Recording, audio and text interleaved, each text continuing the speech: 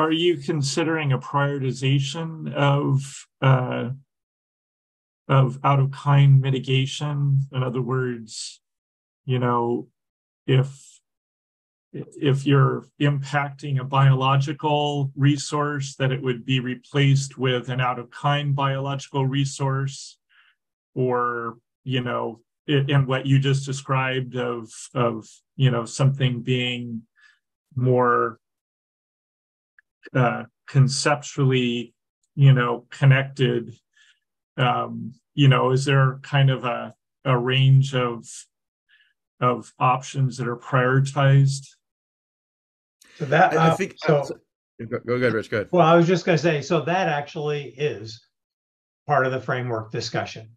So Okay. we probably haven't gotten there yet, but that is one of the things that we need to understand in terms of putting together a framework about how we make these decisions about what the out-of-kind mitigation requirement would be.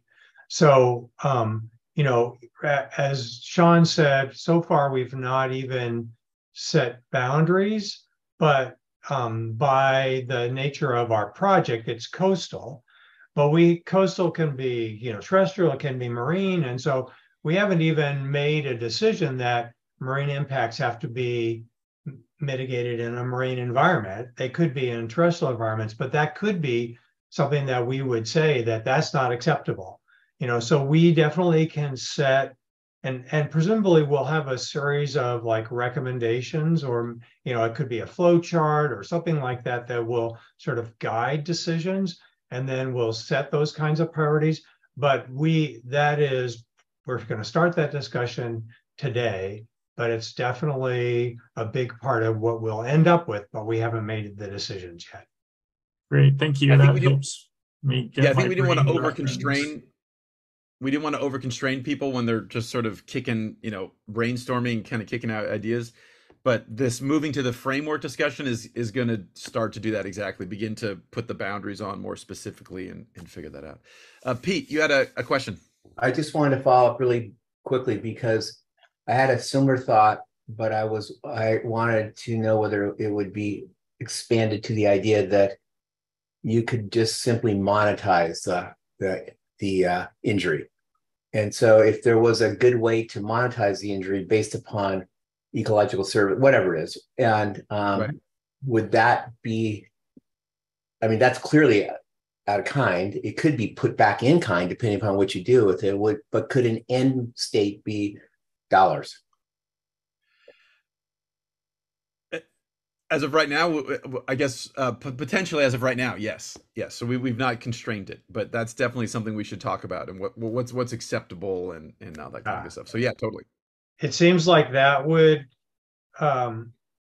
violate some of the fundamental philosophies underneath, you know, underpinning different policies, federal and state mitigation policies right now.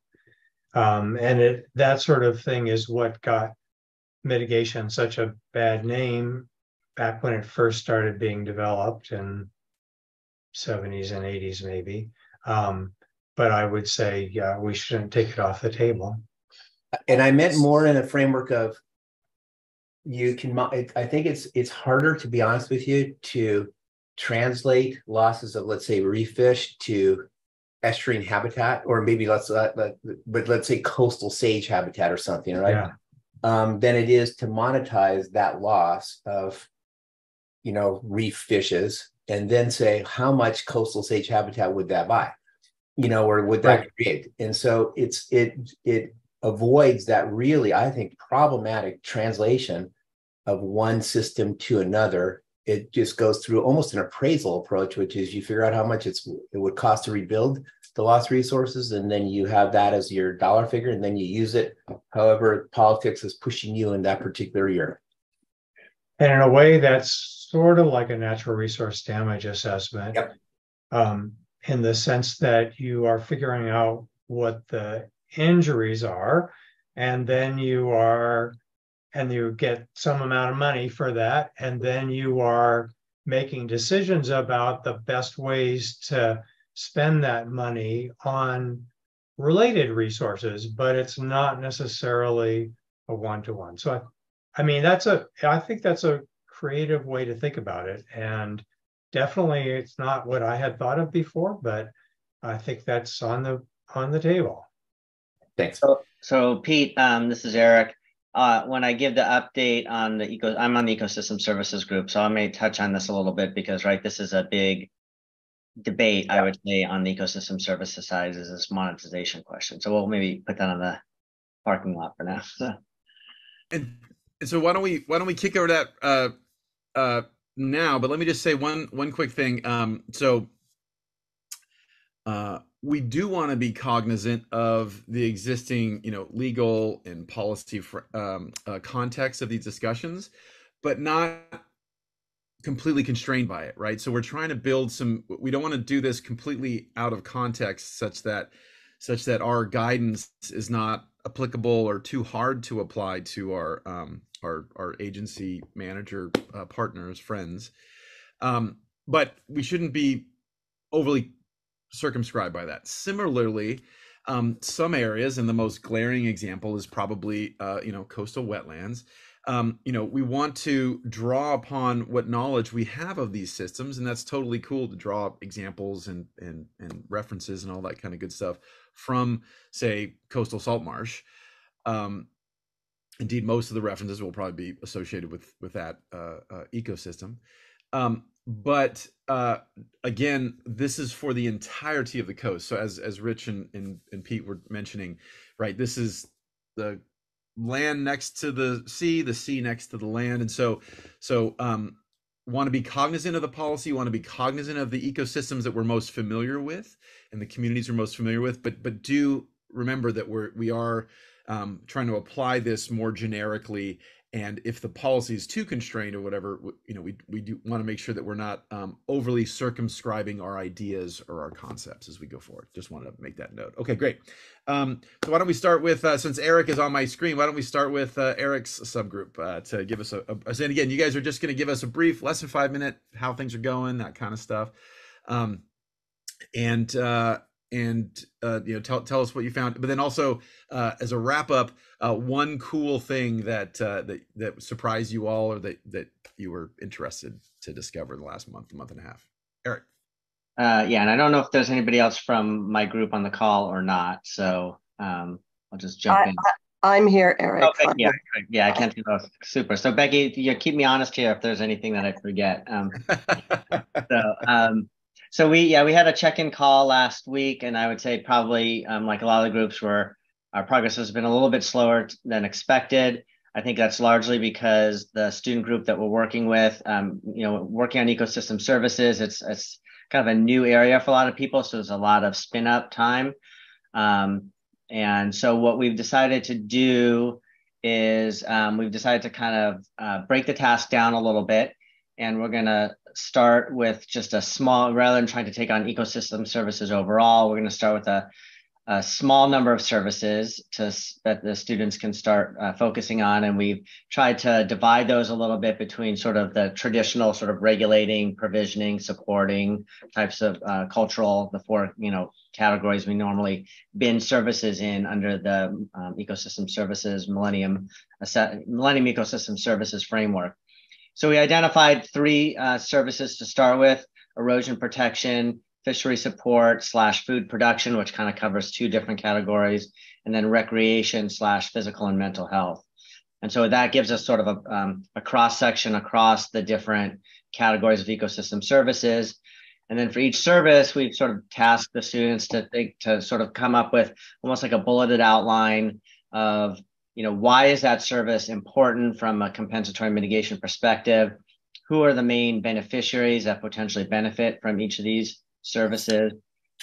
What are the options for how to evaluate the service? And so going to Pete's comment, I think we want to think about both monetary and non-monetary approaches, because monetizing these services can be convenient and problematic at the same time. And then what are some of the challenges or potential conflicts that may occur if you're trying to think about balancing from a services perspective versus a functions perspective? And we sort of put out this question is, are those compatible goals. Like, can you maximize services and functions, or do they work at odds against each other potentially? So that's sort of so what we've decided to do is start with those three services and try to kind of quickly go through those four kind of topics, and then kind of see where we are, see how everybody's doing, and then decide whether we need to sort of scale up to a broader set of services or not. Maybe that's sufficient to give us kind of enough to work with in terms of how to feed back into the framework. So that's kind of our strategy moving forward. And we're going to try to get some progress. I think we had targeted with Vanessa maybe by like the end of the month to try to at least get a first cut at some of the basics of that. So that's kind of where we are. Unexpected. So that's a good question. What's unexpected? I have to say I've been thinking a lot about this because I'm on work groups with multiple agencies right now working on this issue. So I've been thinking a lot about services, but I think maybe not unexpected, but one of the conundrums that I've been sort of noodling on, like a lot of people, is this issue, coastal California, right? When you think about services, and the sort of population that typically lives along the coast, one of the big things we've sort of been struggling with is how do you account for services that coastal wetlands might be providing to communities that don't live along the coast, right?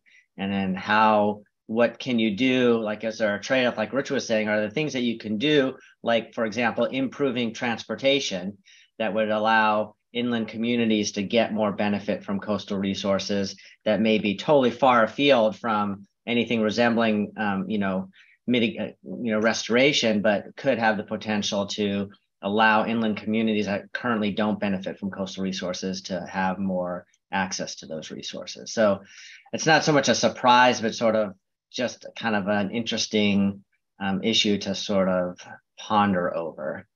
So I don't know, Becky, if you have other surprises or things you wanted to add from our earlier conversations. No, I don't think so. No surprises. I mean, what Eric just said, we're dealing with all the time now with marine protected areas and needing to try to figure out those ecosystem services uptick for people doing just that, even getting to the marine protected areas to benefit from them in some way, shape, or form. So no, you did a great job, and I think our team works very well together, which is great.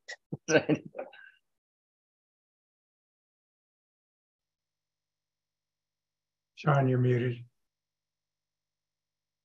Sean, any questions or feedback? Right. So, no, that's great. Sorry, I was gabbing away. No, that's great. I think yes, I think the conundrum that Eric was talking about, we think about a lot as well, and our demographic data is helping us think through that. Awesome, great. Christine. Sure. So the structure group, well, me and the Viviana and let's see, when did we meet? We met a couple times. We met, I think, early in July, just to figure out how we were going to get started. And Nick and Viviana took on two of the major tasks. And then we've recently added Johanna to helping out, though we haven't had a chance to meet. And the first thing we sort of tackled was when we put together the documents, thinking about what was a structural component. We had a pretty good definition of what we felt meant a structural component. We had an idea of a lot of the components that would be there, but as a group, we had identified 3 or 4 terms that we felt were thrown around, I guess would be the idea, without concise definitions, and certainly not an idea how they might apply to mitigation. So as a group, we started to tackle those. So those were thinking a little bit about complexity and biodiversity as terms. They seem really simple, but they're applied very differently across different management questions, as well as across different ecosystems and potential mitigation projects. So Viviana and Nick both took on doing literature review of those. Like you heard from Eric, we met about it again, and we agreed that, the ramp up time to understanding, what we needed in a literature review was pretty steep. So these guys sort of spent the rest of the time putting together documents. So we have a document in our folder where we both have the notes from all those literature reviews and then key questions as to how they apply to mitigation in different ecosystems. And then all those are saved in sort of our literature folder. We haven't crosswalked them to the Zenodo yet.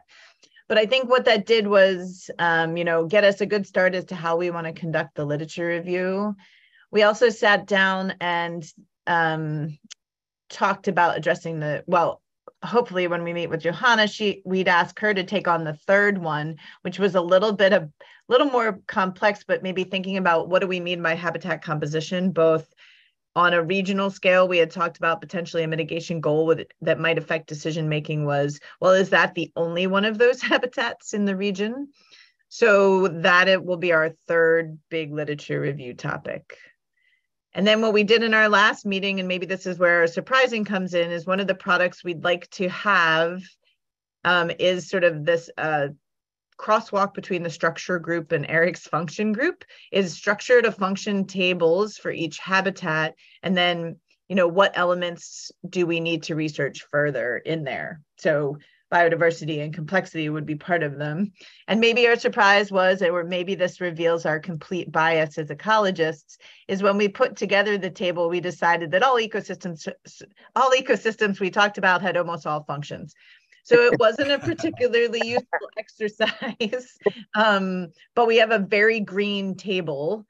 And that will be sort of our next challenge, is to tease that apart, right? At its current iteration, it's not very informative, but I think that gets to the crux of the issue. How do we tease out which of those functions is more offered by a habitat, and does it really just scale with condition relative to the absolute habitat? So, and I know cool. I saw Viviana was on here from our group that had met. I don't know if you have anything you want to add, anyone from who wasn't there, or Viviana who was there. So. No, not really. Basically, the introduction you gave is perfectly described of what we talked about in our meetings. Personally, for me, and I think all the other undergrad assistants, that it's a little bit difficult to, look up these references and try to have a brief introduction about it before just heading into inviting it about a paper, because each paper is like she said that it's different in each paper. So it's kind of like, what is the true definition of which? But it's pretty interesting to read all these different papers from different authors. So it's broadened my knowledge of what coastal mitigation is all about. So thank you. Cool. Good. Awesome. Great. Yeah. Thanks. Yeah, absolutely. We're learning how to also help onboard everybody. And so this was our first effort. So, yeah, definitely. I think for our next phases, we'll spend more time before we even get together as a group with our undergrads and get them up to speed. But great. That sounds cool. Spencer.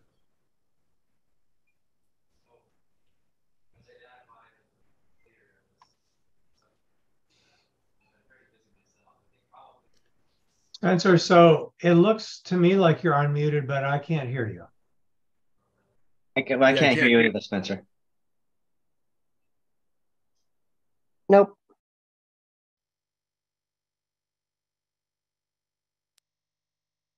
I can't hear you. Take a stab again. I'll just say while Spencer's doing that, our graduate student that was helping Spencer's group out had to step out. So I'm starting this week. I'm stepping in to help Spencer's group too. Is he able? Spencer, you able to talk?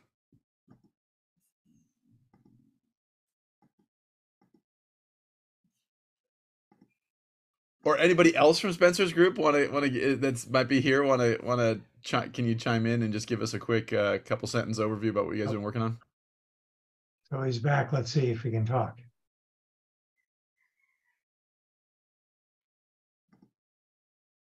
Technology's so exciting. Good sign connecting to audio. Can you hear me now? Yeah. Oh, so it's hallelujah. That's good. Yeah. Yeah, I don't know why I have problems with Zoom, but our subgroup is one of the ones that took some early hits. We lost Josh Collins early on. I think Max Gomez has been our most consistent performer and attendee. And Michelle Matson now has joined our group, thankfully, and it looks like Sean's going to be helping us as well. Pete's been participating a bit, and I've been involved. Our focus has been, we had Samantha as our research associate, but she needed to step away. But what our focus was on this currency that we were talking about. What is it that these systems are doing, and just to establish some sort of a baseline or a framework for these different habitats that we're looking at.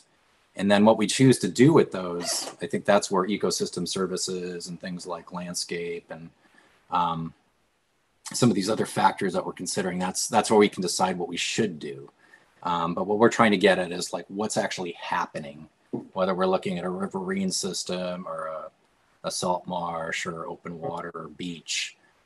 Try to figure out like what is it that each one is doing, and we can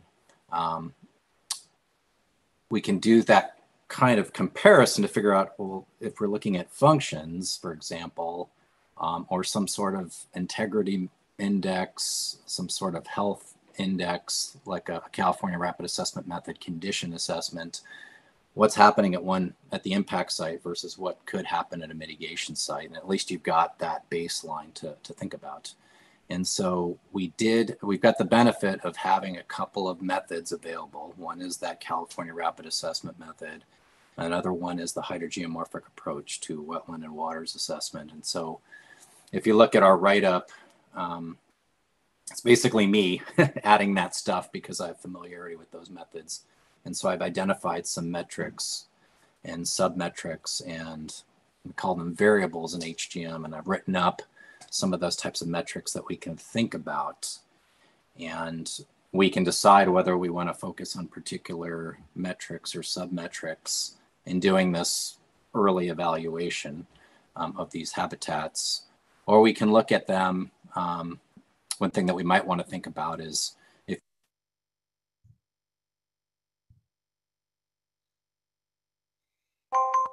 Did we lose him? Oh, you froze for a second, or you your audio froze, Spencer. If go back about 30 seconds. Oh, now you're dead. We can see you moving, but we can't hear you. Yeah, There's a song in there somewhere.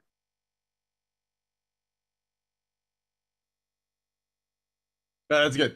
I think that's okay. Don't stress. I think we got the main points. That's cool.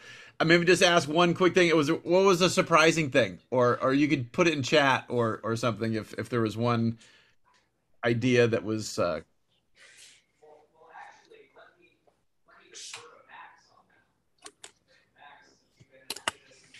We can't quite hear you, but you said something about Max. Max, is there something surprising that you discovered over the last 6 weeks or so? Kind of like what Viviana said, reading so much like different things. So getting to know a whole bunch of like different topics is really exciting. One thing that I found is that going through I believe it's HGM functional, he talked about necton utilization, and one article I read was like research is able to determine how often or where specific fish species spend most of their life based off of like the metals in their eardrums. Yeah, so I thought that was really interesting.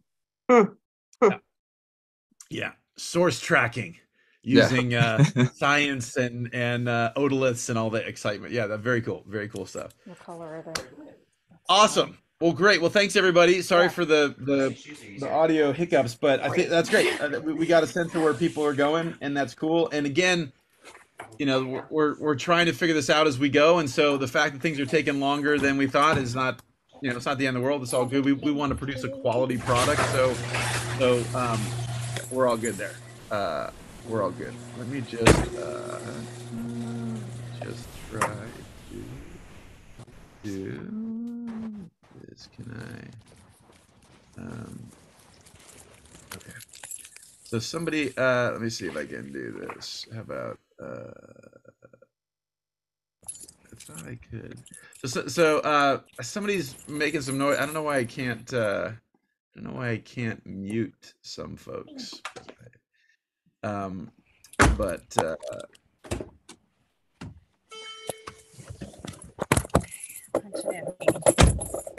okay. So Michelle, I think you might be I'm not sure where the sound's coming from, but I can pushy. No pressure. really? Okay. Well, I feel like I gotta say, how about we take a quick 3-minute break? Everybody can go get some coffee and let me figure out what's going on with the audio, and we'll come back in 3 minutes and pick up with Rich.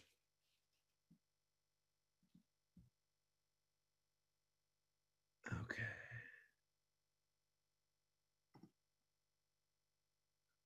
All right, cool.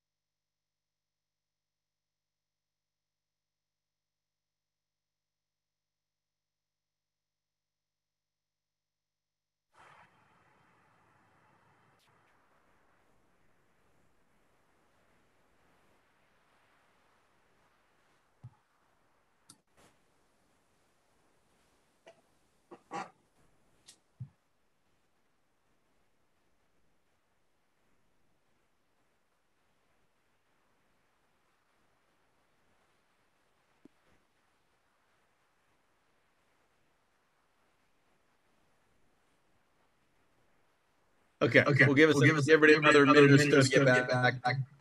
But I think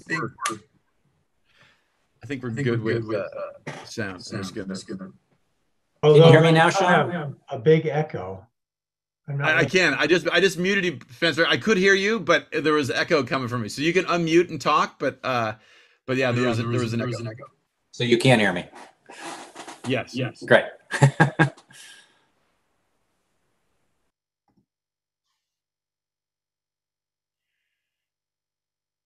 Cool. Okay, let me make And my Sean, screen. can you go back up to the framework slide? That's the one that just says yeah. This one? Yeah, that one. Perfect. Okay.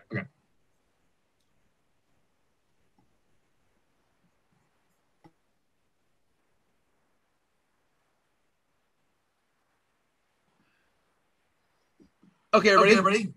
Why don't we Sean, I'm hearing you again. Spencer needs to mute. Yeah, so I think I just figured I muted Spencer, and then I think it's okay. Is that you guys are okay now, right? If I blah blah blah talk. Okay, go. So yeah, so I'll just mute myself. I'll just mute myself. So if you want to talk, Spencer, I'll just be muted so that we won't echo or whatever. All the again, one would have thought going through a global pandemic and all that kind of stuff that Zoom would just have locked in all this excitement, but apparently we still have to fumble through all these great things. Okay, awesome. Well, thanks everybody for the great updates. That's cool. As I was saying before, before we had a little bit of echo stuff and background noise. What people are doing is great. We're figuring this out as we go. We're obviously it's taken us, a few more weeks or many more weeks than we thought to sort of get up to speed. That's okay. We're mostly concerned with the quality product. Yes, we have deadlines. Blah, blah, blah. You guys don't need to worry about that.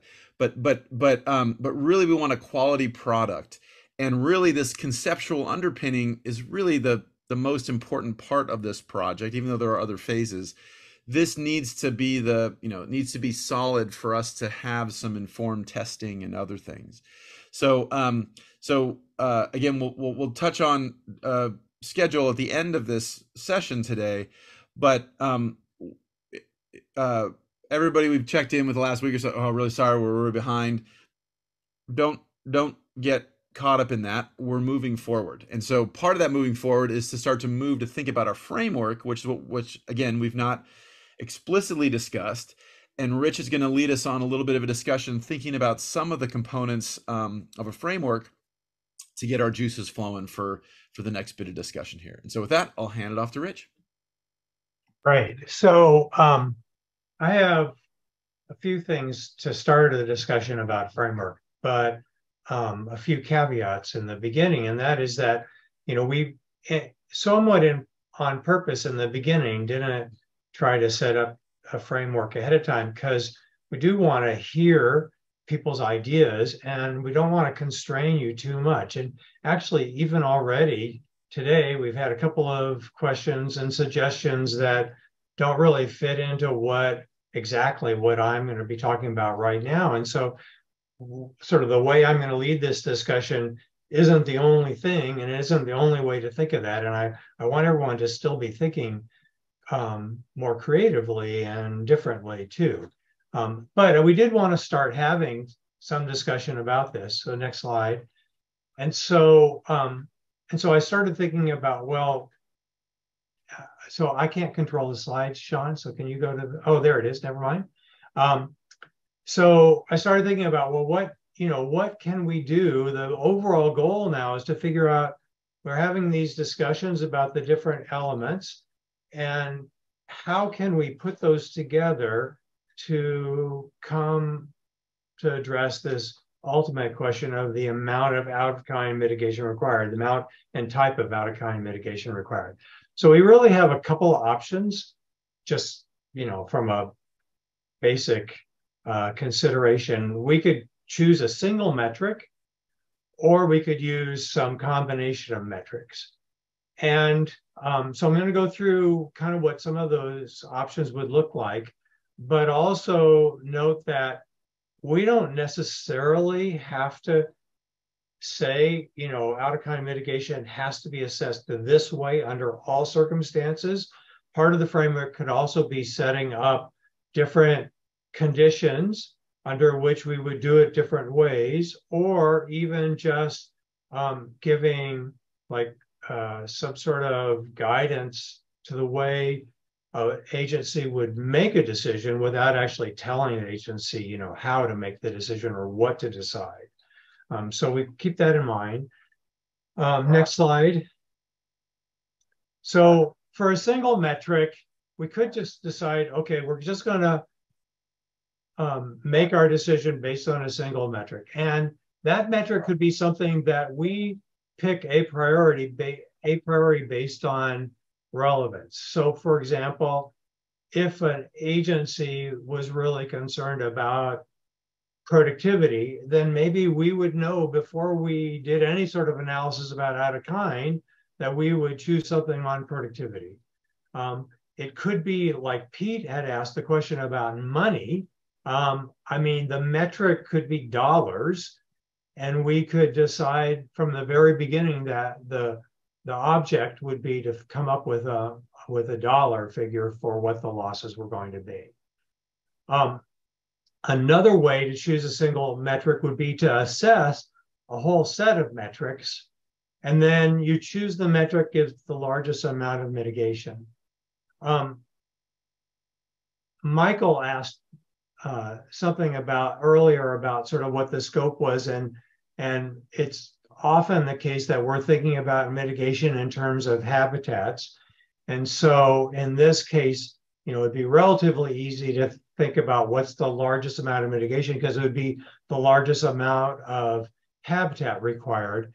In other cases, it might not be even so obvious to know what was the most mitigation required, because by its nature, this is apples and oranges. And so, it might not even be easy to make that decision. But it is one possible way we could think about choosing a single metric. Okay, next slide. So the other general approach is we could have a combination of metrics. And if we're going to have a combination of metrics, we could have a system that we decide here are the metrics that we're going to use. We would need to decide what those metrics were. And that's kind of what we're going through in each of the subgroups, because we have these general themes of structure, function, and ecosystem services. Within those subgroups, we can come up with metrics, and Eric was talking about in the ecosystem services group, they've already sort of picked, it's not exactly metrics yet, but they've picked, 3 types of services that you could figure out how to measure. And so it could be that we would take all those metrics and we would come up with some formula to combine them to tell us about the amount of out-of-kind mitigation we would need. Or it might be we would select a subset of the metrics. And so there could be different ways that we could decide what that subset would look like. One example would be we might pick a structure metric, we might pick a function metric, we might pick an ecosystem metric. It's also possible that we would do something with structure and function, and we might decide, whatever we do with structure and function is going to give us one number. And then in addition, we're going to do an ecosystem services one. So like every assessment always has to have ecosystem services, but it might be, differences in terms of what we do for structure and function. Next slide. So I just wanted to go over some models. I'm actually only going to talk about one model, but many of you, we've already mentioned CRAM and HGM, and there's index of biotic integrity too. So these are kind of useful models for the way we might structure. Rich, can you just, for the people that don't know, can you just tell them what CRAM and HGM stand for, just for people, the Yeah. So CRAM is California Rapid Assessment Method, and that's the one I'm going to talk about in a little more detail. Spencer mentioned the hydrogeomorphic approach to assessment, and IBI is the index of biotic integrity. And so these are, well-established, widely used methods. This graph shows, they're on the site scale, which is the right scale for what we're talking about. They have different intensities of how much effort it takes to do the assessment and to develop the assessment method, for that matter. But they're kind of similar, and that's why we've lumped them together. Okay, so the next slide.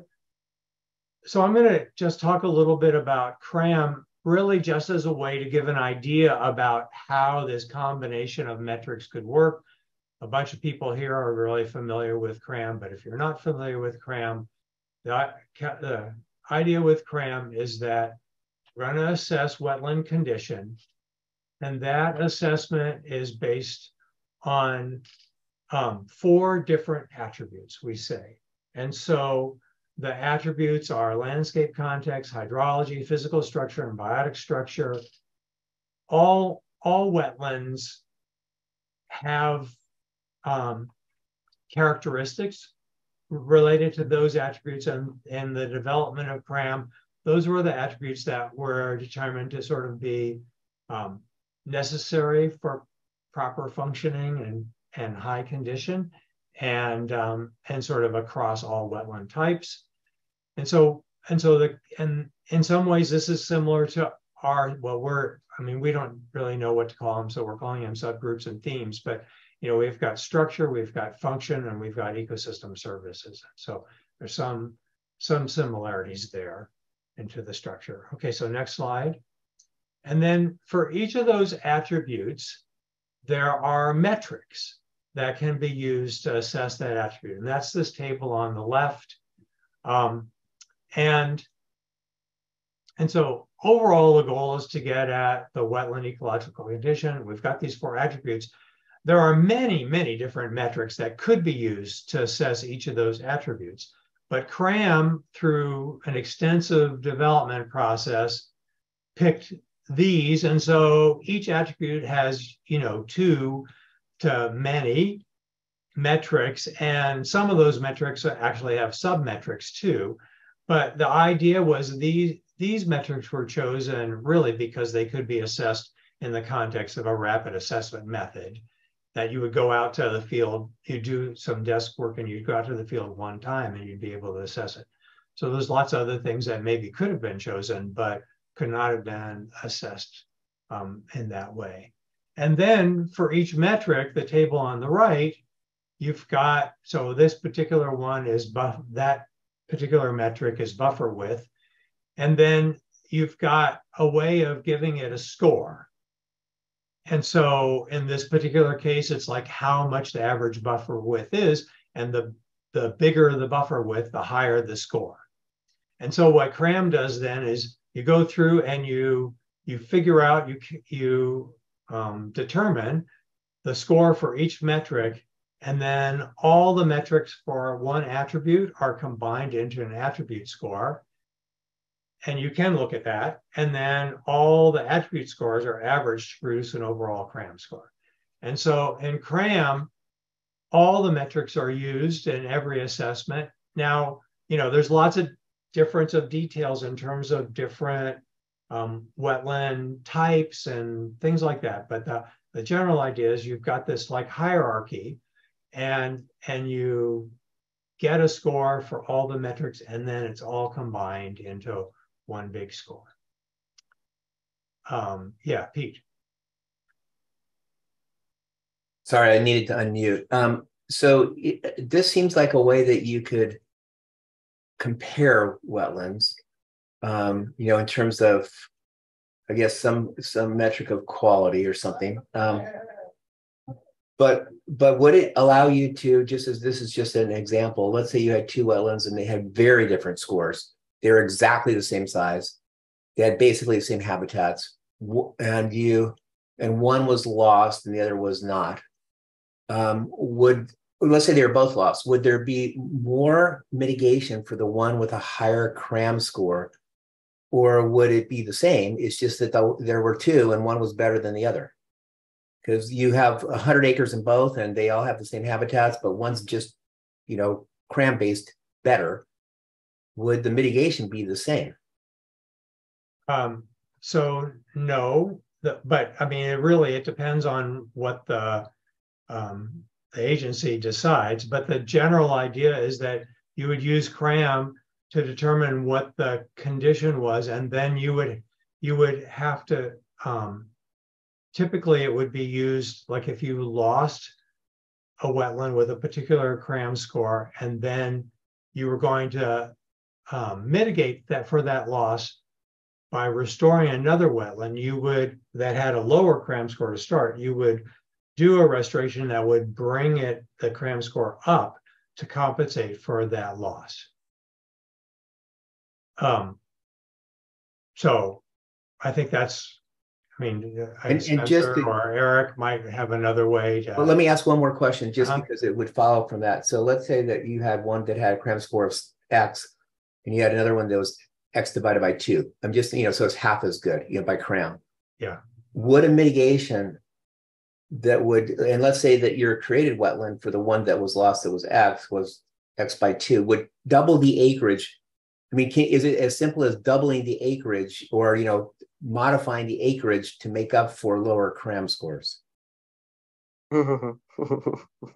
So Pete, I'll just jump in here and say that that question is something we have debated for years, right? From its inception. From its inception, right? And I think there's and Spencer can weigh in here, I'm sure there's different schools of thought on this, obviously. So, but what I can say is that we, meaning a group of agencies, came together. We developed implementation. Sorry, when you turn your mic on, we're getting an echo. So we developed implementation guidelines, to help answer some of these practical questions. So there's a document that was produced, like how to implement CRAM in a regulatory context. And so what that document says basically is we recommend against it because we really don't understand how well these condition scores scale with size. Like, right, what you just said, Pete, sort of assumes a somewhat linear relationship, which we just don't know if that's true or not. So although there's some convenience to it, I think what I would say is we just don't have enough understanding to say whether that's a valid assumption or not. Okay, thanks. But and so I totally agree. And CRAM has a big caveat about scaling, and you'll see one of my last slide. We'll talk about the need to be able to scale for what we're doing here. But in one of your examples, you had the wetlands that were like the same size. And so that definitely makes it easier if it's the same size. So, okay, I'll mute and Spencer can talk. So can you hear me? Okay. Yeah, so when HGM was developed back in the 90s, it was developed for use by regulators. And when they developed it, the expectation was that, similar to HEP and some of these other methods, that when you calculated the score, you could multiply it by area. And so you could get at the issue that you're raising, Pete. And theoretically, you were assuming that a lot of these relationships were linear and that you could make these mathematical calculations and that they were meaningful. With CRAM, it's a little trickier because some of these metrics already account for scale or the size and are influenced by size. And so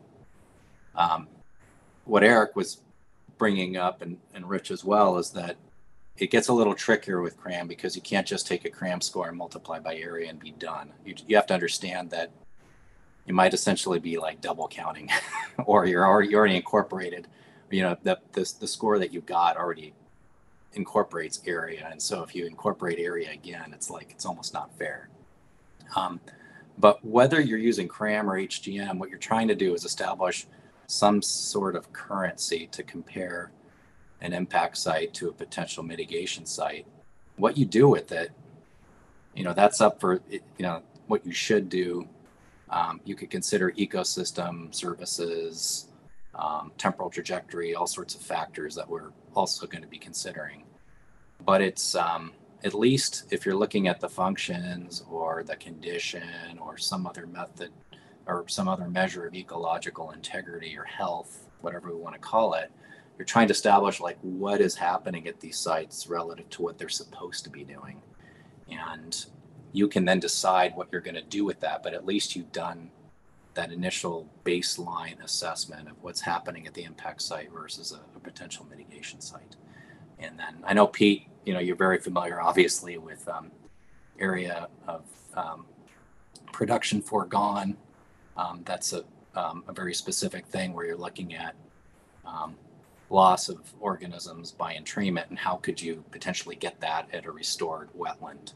And so that's a very specific thing where if we were doing that, if there was a proposed power plant impact on that, there is an established method for looking at that situation, which gets back to what Rich was saying earlier, that there might be certain cases where it's like, it's not just a matter of like, are the functions replaced or not? You know, there's a very key thing in the ecosystem that you're looking at, and there's an established method for addressing it.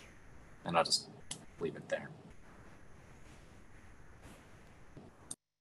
And then the other thing I guess I should emphasize about CRAM is I mentioned this just as an example of how metric scores are combined to give an overall number.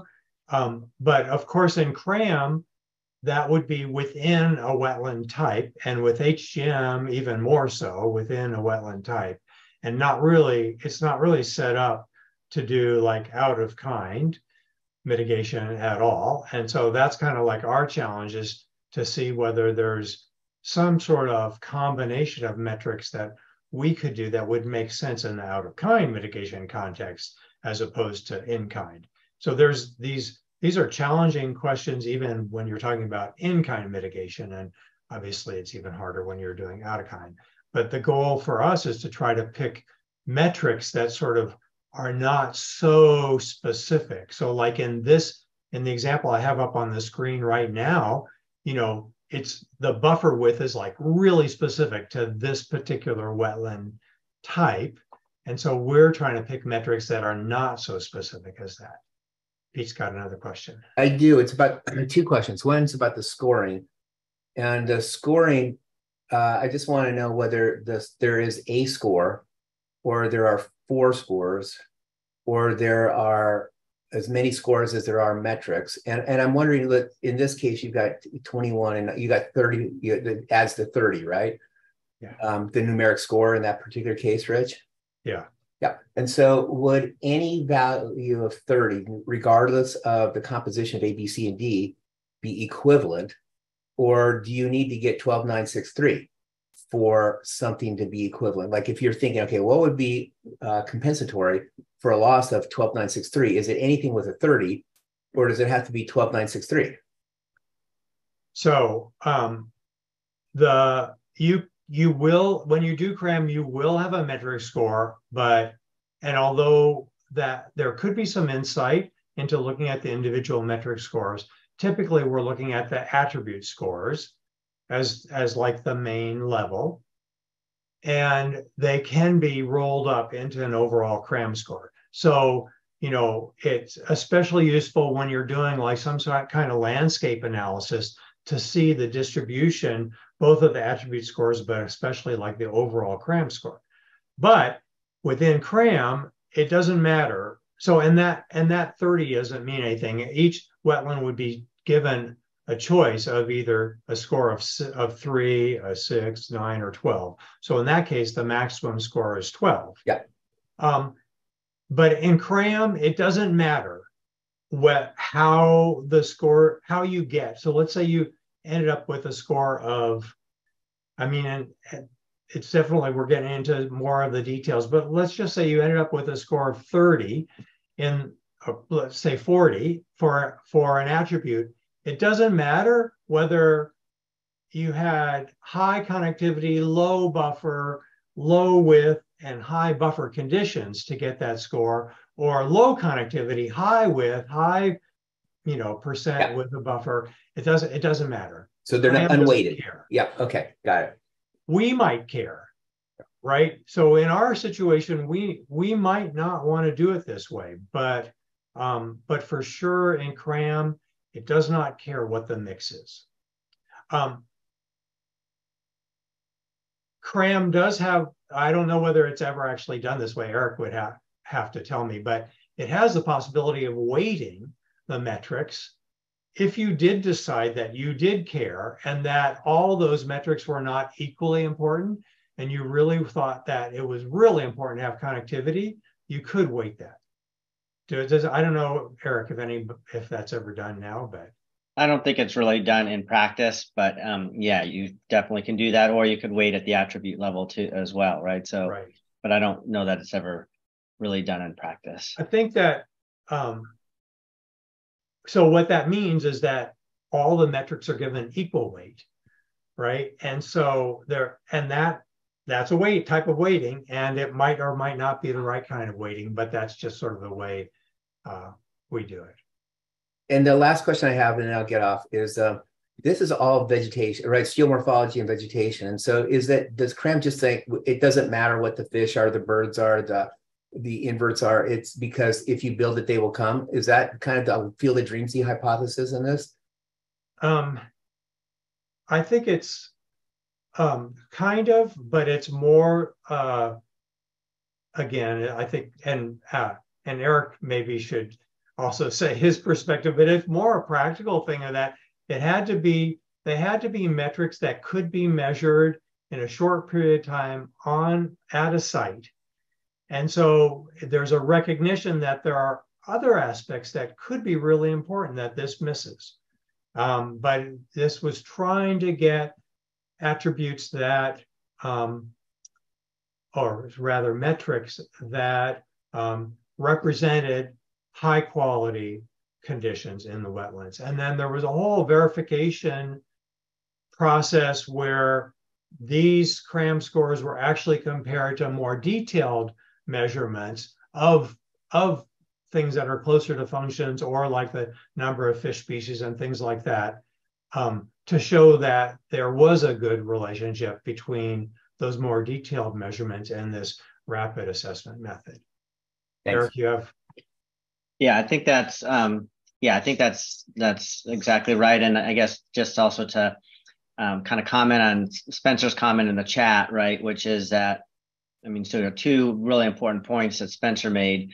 One is, right, the HGM guidebooks, which are sort of more traditionally function-based, each guidebook is sort of independently scaled against reference sites that are sort of collected, during the development of that guidebook, whereas CRAM, because exactly what Rich said, it was intended, one of the goals was to have something rapid that could be done relatively quickly in the field, has sort of what we might refer to as an internal reference, right? That's but that has been validated against sites around the state, and there's a reference network of CRAM sites that we have collected data on over the years to provide that. So I think that's. But it was kind of the opposite order of the way HGM went. Exactly. HGM had to establish the reference sites first. Right. Did all this measurements on the reference sites to figure out how to scale the metric scoring and how to combine them and all that stuff. And CRAM was developed sort of from first principles. I mean, obviously based on data and understanding, but yeah. And then those reference sites were assessed later with CRAM. Yeah, exactly. Yeah. And then two other very quick comments, and then I know we need to move on. To Spencer's point, HGM was really developed, I think, with a regulatory application in mind, whereas CRAM was developed with an ambient assessment application in mind. So it wasn't developed from the onset, it wasn't developed from the perspective of regulatory application. It was developed more as an ambient assessment tool. So that's sort of the reason behind some of the differences. And then the last thing I'll say, Pete, is that there's been a lot of work to do inter-team calibration with CRAM.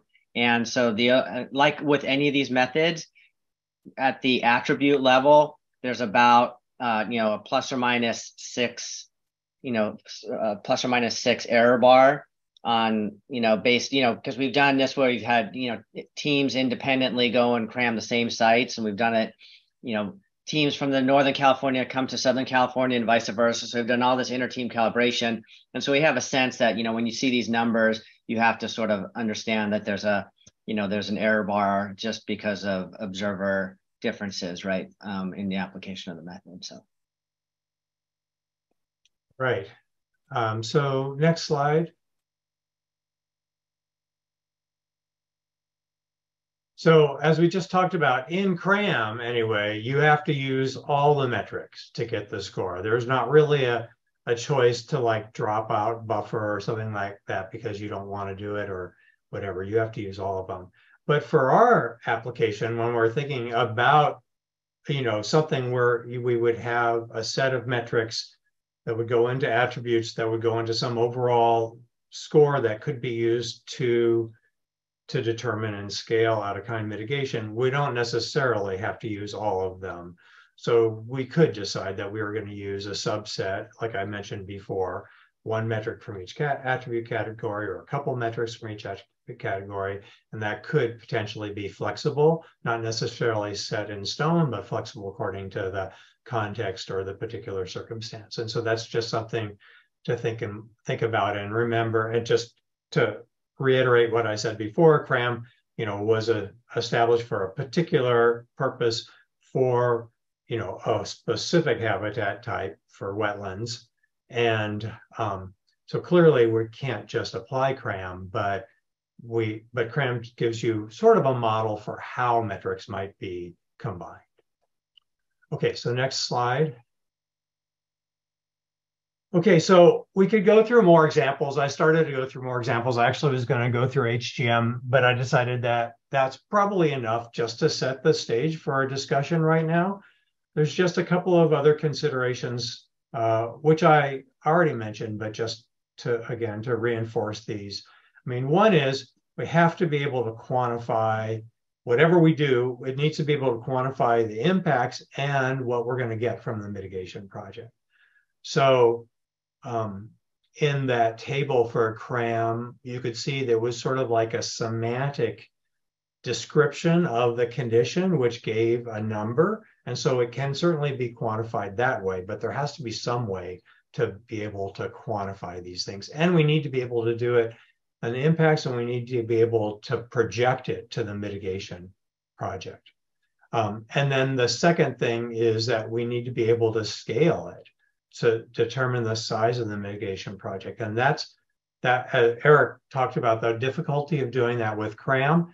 It's a problem with other things too, like biodiversity. So if we're going to do, if we're going to have, the biodiversity index, you can measure biodiversity at an impact site and you could project what it would be at a mitigation site, but it's like, how are you going to say what the amount of out-of-kind mitigation should be based on these biodiversity indices? And so when we're thinking about the different, within our themes, the different metrics or indicators of those themes, we need to try to pick things, at least ultimately pick things that we can measure or estimate in a quantitative enough way that we can use it to scale to a mitigation project. And that's all I had, I think. All right. Yep, that's all. So I guess we're at this point, we're looking for, feedback, thoughts, other ideas, questions. Yeah. So initial thoughts before we go into the next step. People, we've already had some back and forth. That's great. But other initial ideas or worries or suggestions. This is Pete again. So it does seem to me like, that this does allow there to be the calculation of the area and the quality. Let's say you're thinking about mitigation and you have a wetland that's been, damaged, and you are interested in trying to figure out what to do for out of kind. In the end, would you be able to calculate the area, maybe potential location? Because there are limited numbers of places that these things could be done, obviously. And then the quality of the wetland, and if so, could that then be appraised? Meaning, like, could you then say, well, this would cost this much money to build or to enhance? And if you did it, then you would have compensatory mitigation. And so then you would have a way to monetize compensatory mitigation should something be constructed or enhanced or whatever created, which is the underlying principle behind APF and some HIA models too, which is APF is area production foregone.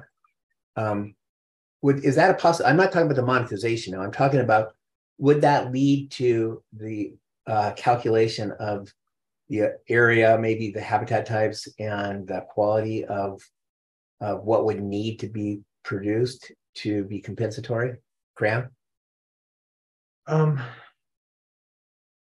I think it's hard for me to think about how that would work out, but I think that's sort of up to us to see if we can think of how that would work out, because it's easier for me to think about how it works out with wetlands. No, I'm thinking about wetlands. I'm just thinking about pure wetland. Oh, okay. Yeah, not any other habitat. I'm thinking about if you were going to lose some area, right? If that area was restored and it was a score that was equivalent and the same size as the area in a wetland habitat, that could be monetized by figuring out how much it would cost. I mean, there's a lot of wetland projects, and so you could figure out what the cost would be to do that. And that would be a reasonable estimate of the value of that loss or how much it would cost to be compensatory. That's all I'm saying. That would be the monetization approach. And then you figure out what to do with that money. Do you make a wetland? Do you use that money to build a reef? Do you do, whatever it is? I'm getting back to the monetization. Yeah. So I think you could do that. I think you could use CRAM, or if there was a regional guidebook, you could use HGM, or you could use, some other method to figure out what the mitigation requirement would be for in-kind, even if there wasn't actually a place for it to happen. So that would be the advantage of trying to monetize like that, would be going through essentially a thought exercise of, let's make some assumptions about what the mitigation site would look like, because you'd have to make an assumption about what the CRAM score would be or whatever. And then how much would it cost to do appropriate in-kind mitigation? But we don't have an in-kind mitigation possibility, but then we could take that money and we could use it for something else. Yeah. And avoid the translation of value from wetland type values to, let's say, reef or whatever values. You just have, this is the money it would cost. Use it the way you think is going to be best.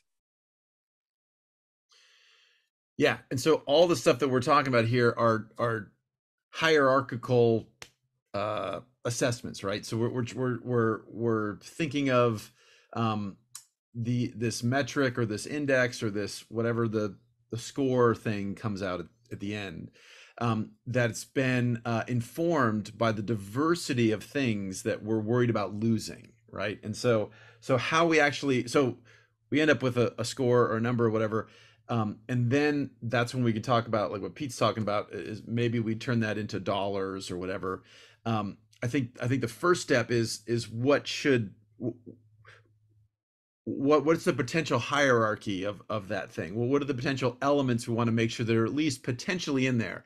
Later on, we can decide whether something is so important it has to always be in there, or under certain conditions that of the impact, maybe that's when something rises to the fore. But this first step is really, I think, Sean, let me just interject. The reason I keep bringing this up is I think that's not the right model. I think that the model, you should think through what the conceptual framework is, because it may feed back to what things are important to collect, to evaluate. Totally. And so if you start with, what you're going to collect and you get to the end, then you might think, oh, no, actually, we actually need these things, because otherwise we can't translate it. Yeah, it's a total feedback loop, and adjust and make sure and revisit. I completely agree. But as a first step, let's see what we're thinking about, and then as we go through the construction, I think we'll get to exactly what Pete's talking about, and that's more helpful to you guys, right? Once we have a sense of what this framework will be, that will help finish up your sections, so that we make sure we have we address this element, or we make sure we speak to some concern or something. So great. No, that's good. I like that. Another other initial thought. I had an additional thought about Pete's suggestion, and it's sort of an addendum to my answer. So I think you could do this. You could go through, figure out what the impacts were to wetland, figure out using CRAM or some other assessment method, like what a hypothetical in-kind mitigation would look like, and then figure out the cost. But it seems like there might be some things that CRAM doesn't capture, but that we still might want to capture. And so I'm thinking about ecosystem services in particular. So the CRAM doesn't deal with ecosystem services at all, but that's certainly one of the things. A loss of a wetland in a particular place will have, very location dependent ecosystem services loss. And some hypothetical wetland somewhere else doesn't have any location specific ecosystem services because it doesn't occur in any particular place. And then you're going to go and you're going to take that money and you're going to, some group is going to decide that money is going to go over here and what to do this, and whatever that is might not have those services at all. And so it might be that you would do a hybrid sort of thing where you would make that decision about the monetary compensation, but that you might also need to pay attention to other factors that would then lead you either to increase the monetary, but it might not just be just money. It might have to be money that goes to particular things so that you ensure that you got the full range of compensation. Well, Rich, can I just interject here that I think there is another class of metrics that is not being discussed here. And those metrics would be stressors that are weighing on an ecosystem. Often those stressors are land uses or ambient conditions such as public use.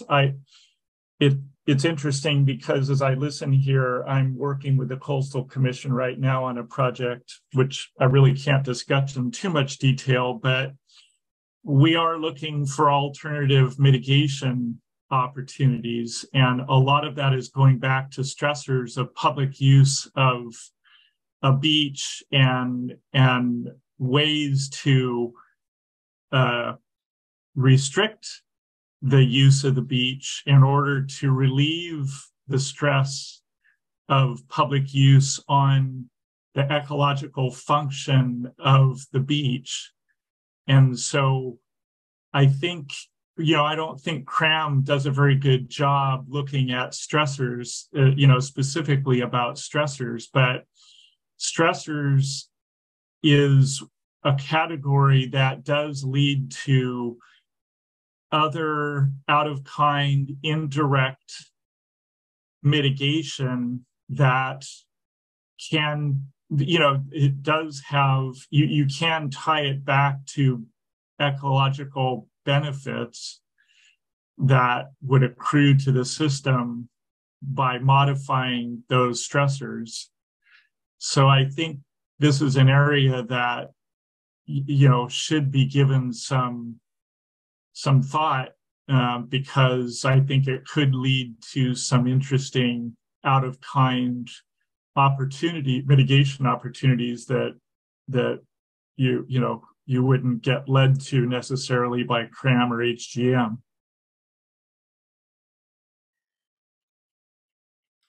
Yeah, no, I mean, and that is like in our conceptualization of this. Obviously, we're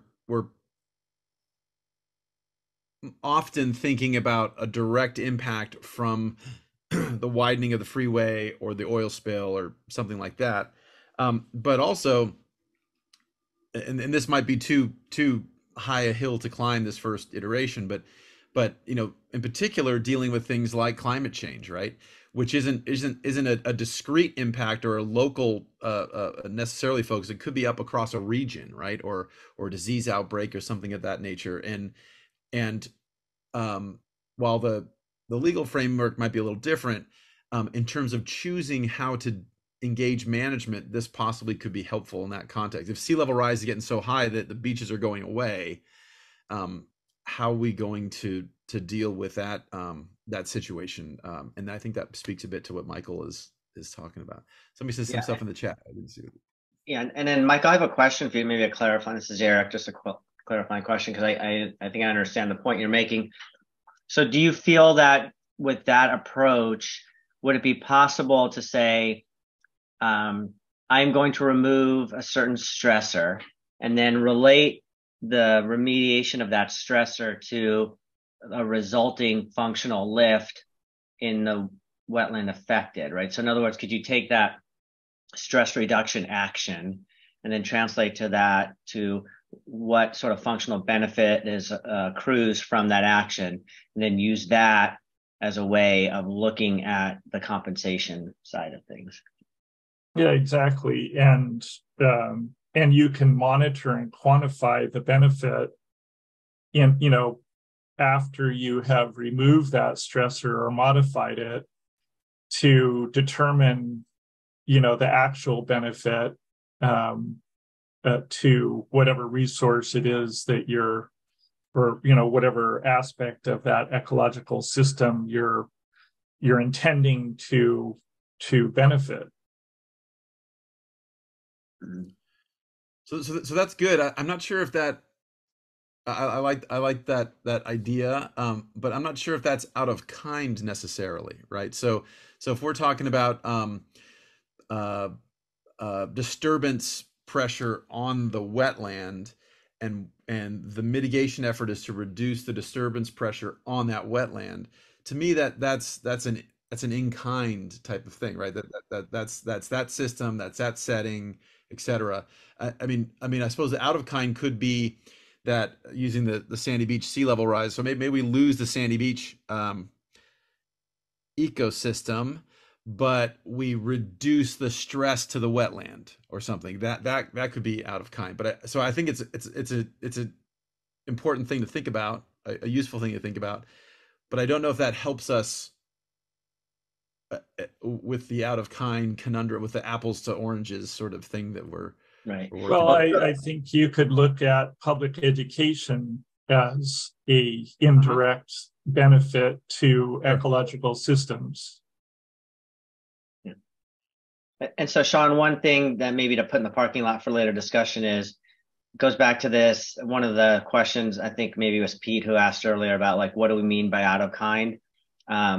I think that maybe going back to the ecosystem services, something that is done to compensate for loss of services. Some action may be in kind for ecosystem services, but out of kind for ecosystem function, right?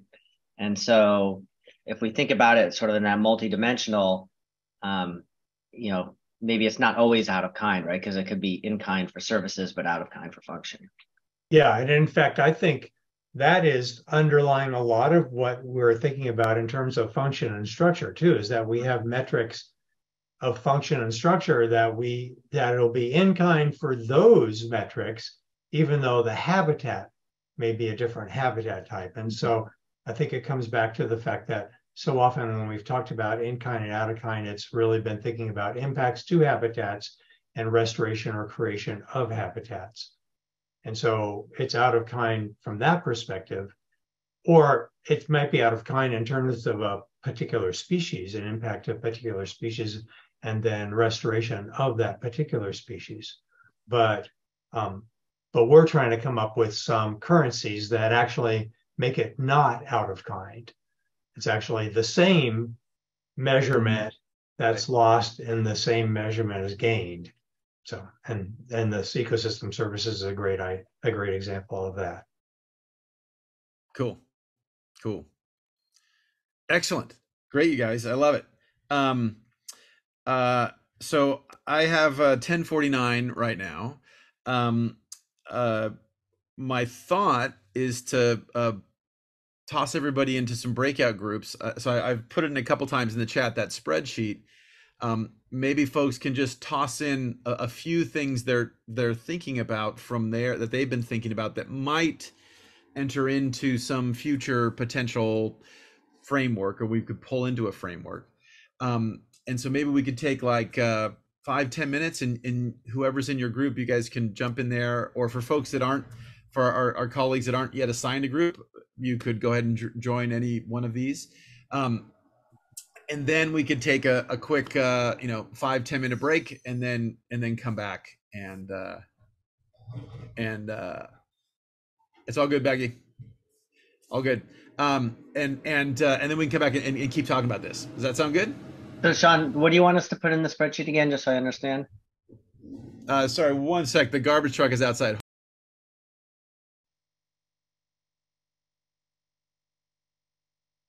While we're waiting for Sean, did you all have in mind a particular team that you thought I would best fit? Well, I'll wait for him. I'll say Brian. Becky had to drop off, so there's nobody in ecosystem services except for me. So you're welcome to join. Okay. Well, I don't want you to be alone, so I guess I'll join that one. Sorry. So apologies for the sound over there. Yeah. So the question was, hey, so what do we put in there? Just these things you guys have been thinking about, potential ideas. So if it's a sort of overarching thing, or it's an individual metric or something, just so we can begin to, so Rich and Brenton and I can begin to get a sense of what you guys are thinking of as candidate things that would be representative of your subgroup in some type of overarching framework, and not necessarily say everything would go in there or what have you, but just as a starter list of what we're conceptualizing here, that would go into some nested thing or some additional thing. Is that clarify, or is that still not clear enough? No, I think that. Okay, cool. So right now, according to my clock, I got 10:51. So why don't we come back in at say 11:05? That gives us about 15 minutes. You guys can take 5-10 minutes, insert stuff in there on your own in your subgroups in the breakout rooms, and then we can come back here and we'll get together again and keep chatting starting at 11:05. Or if people have to take off, that's great. That's cool. Sound good? So we'll reconvene. The breakout rooms are open. Excuse me. Feel free to jump in whatever you've been assigned. If you haven't been assigned to one, whatever one for right now looks the most interesting, go ahead and jump on in, and then and we'll see everybody in about 14 minutes.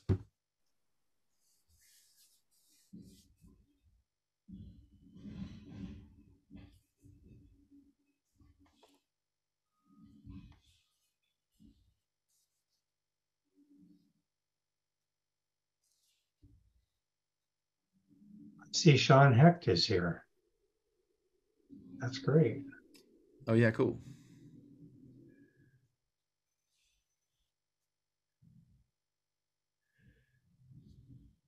Michael, do you have a let's see, let me take a look. Looks like we got 3 people in function right now, 3 people in structure. Looks like there's only 2. I think Sean would be good. Sean Hecht would be good for ecosystem services. yeah, Sean, I'll toss you in ecosystem services. Cool. And let's see. Michael, are you anything in particular? Maybe services? Yeah, that would be fine. I'm still just trying to wrap my head around all of this, and yeah. All good. But I'll listen in on it. So when I've never done breakout groups, is that something that I automatically am funneled into?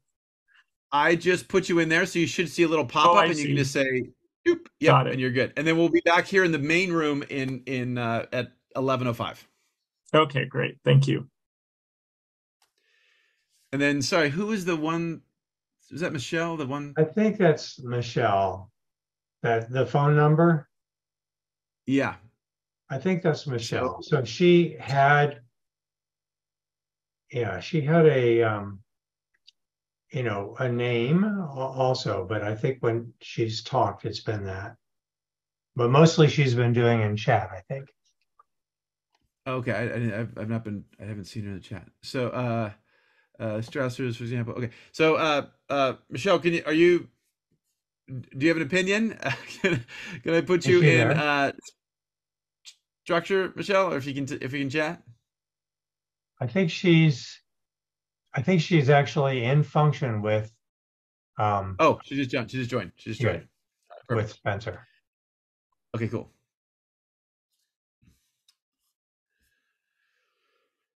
Okay.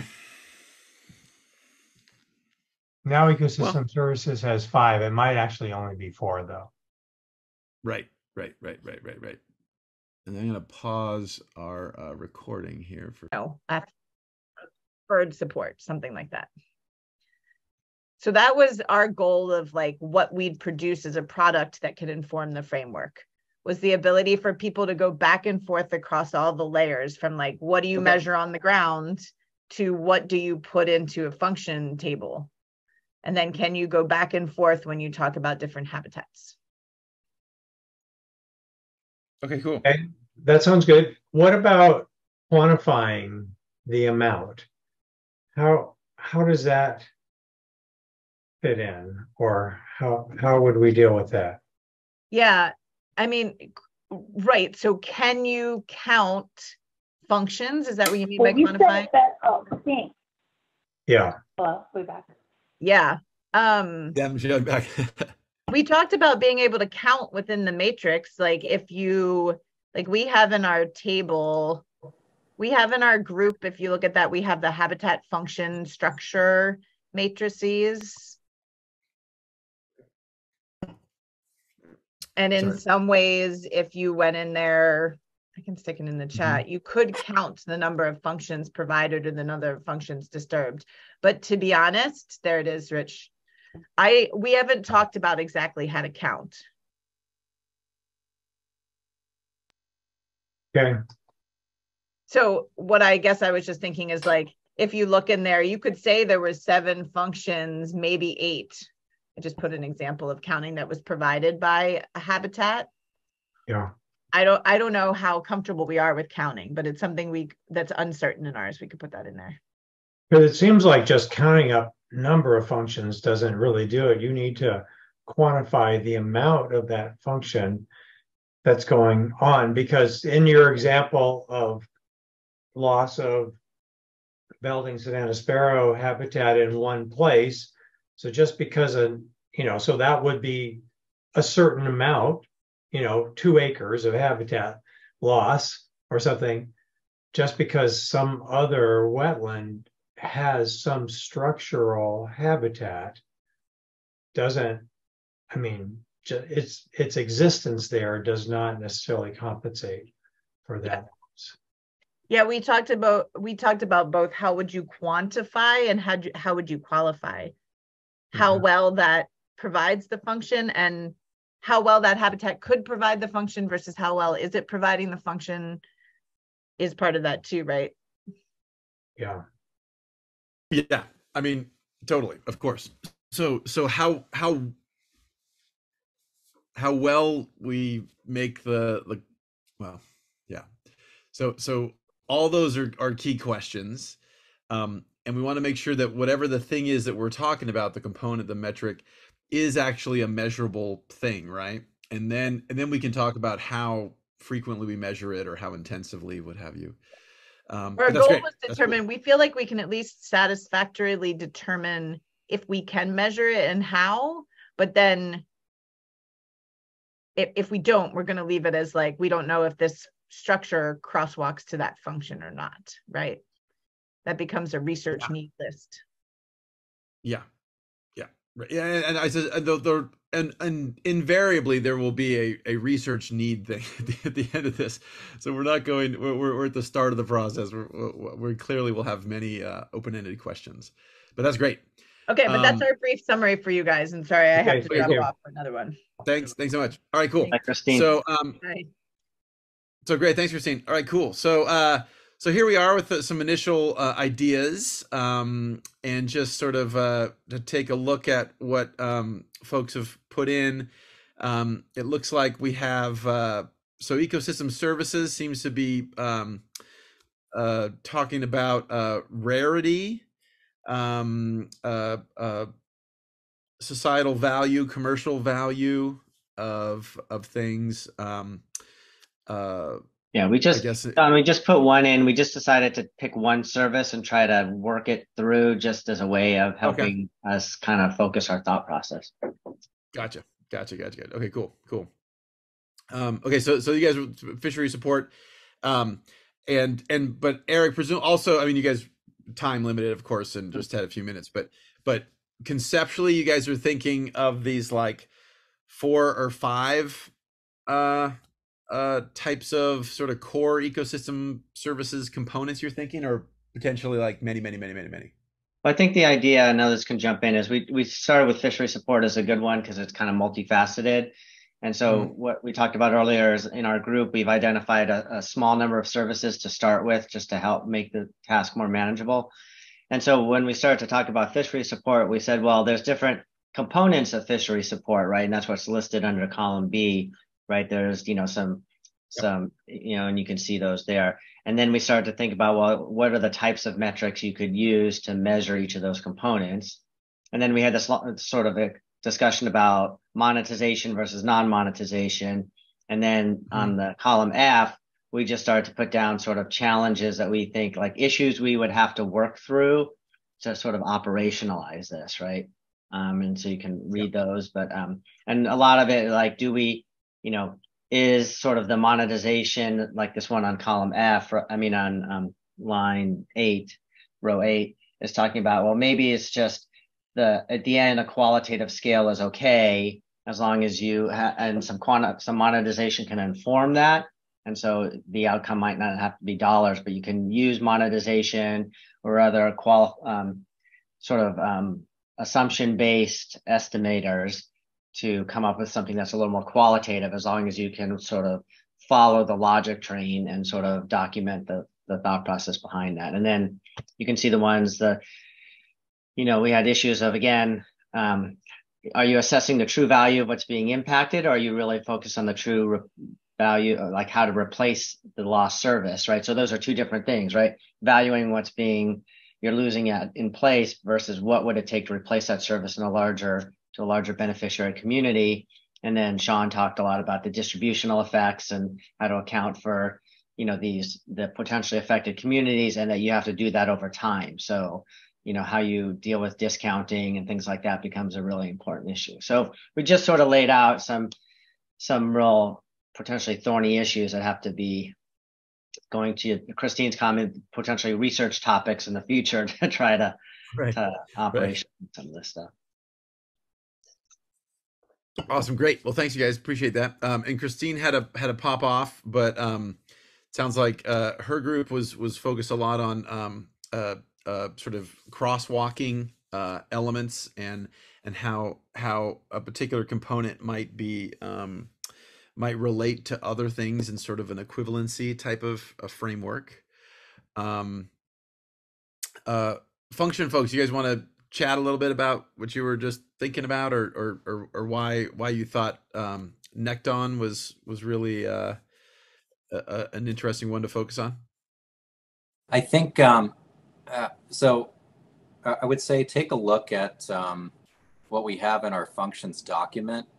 I go through and identify a bunch of stuff with respect to metrics and submetrics, potential variables, and FCIs, and that's important, in looking at your habitat type of interest. But I think as we're looking at how to actually use this and approach, what I'm starting to think, and I think Michelle was, I think, commenting that she agreed with this idea, is that we need to, if we're going to be dealing with out of kind anyway, perhaps the better way of using these numbers, or whatever we want to call them, is if you're looking at, say, like a riverine versus a salt marsh or a beach, what is the relative quality of that riverine, salt marsh, or beach in its class? So, like, let's say you have a crappy riverine. I'll give you this example because we dealt with this on the I-5 North Coast Corridor project. We had some really crappy riverine habitat and essentially conveyance channels along the freeway. And what we decided we were going to do is we had the opportunity to do salt marsh restoration, like high quality salt marsh. And so that was a trade-off we were willing to make. And we actually went through, even though we're not supposed to do it, they're different systems, like what would be the relative CRAM score? So like, CRAM is, theoretically, I guess 100, but I mean, usually you're going to, maybe like a good CRAM score would be 80. So like these riverine systems were like 30s, whereas like the salt marsh was more like 80.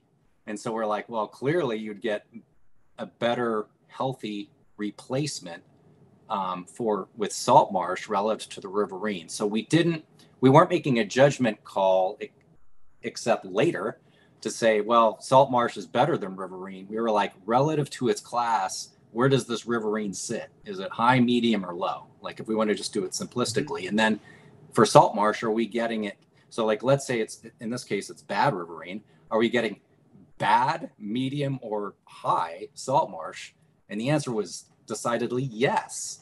And so comparing where that wetland sits relative to its class, I think is where we could go with this.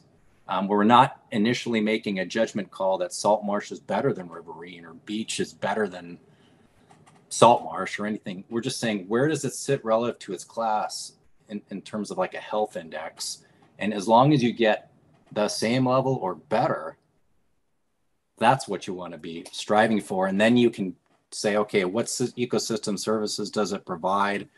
Where does it sit in history? For example, for the I-5, a lot of those riverine wetlands and the ditches were probably historically salt marsh anyway, but because the river or the freeway corridor cut off the hydrology and the sediment transport and all of that, these things converted over time. So historically, we're going back to probably what it was anyway.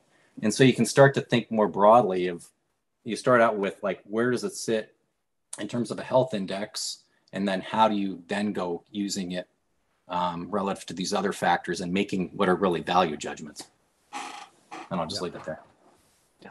So I put I think I mentioned this, John. So I put a link to a document in the chat where what Spencer was talking about, we did that. We tried to operationalize that with this BRIT group in the San Francisco Bay, this Bay Area regulatory integration team, which deals with this sort of type conversion issue a lot, right? And so this was a project that we worked on a couple years ago with them. That does exactly what you were talking about, Spencer. You and I talked about this a lot already, right? So that's relative assessment.